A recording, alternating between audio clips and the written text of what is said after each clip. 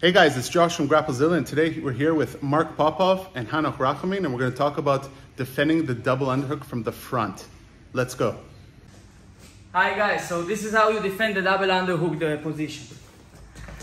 The first important rule, I have to put weight on his hands, because if not, he's going to throw my hands and take my back. So the first thing, I'm closing his hands and taking my legs back, because if my legs is closed, he can close my legs also and throw them. Okay. So after I defend my back and defend my legs, I have very important thing I must do for opening his grip, and it's closing my knuckles and pulling on his chest. After I'm pulling it inside, I'm pushing it out, bam, and this is what opening his grip. One more time. I'm closing, putting my knuckles on his chest and pushing it. Boom. If that one is not working, you have to work with your hands. Sometimes we have a very strong opponent.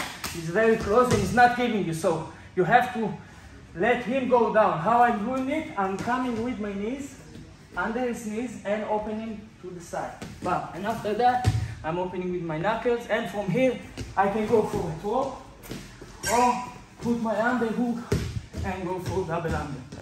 One more time. Closing my hands, taking my legs back, trying to go with my knuckles. If I can do it. I'm opening his legs, putting my knuckles, and from here I can close his legs and throw it.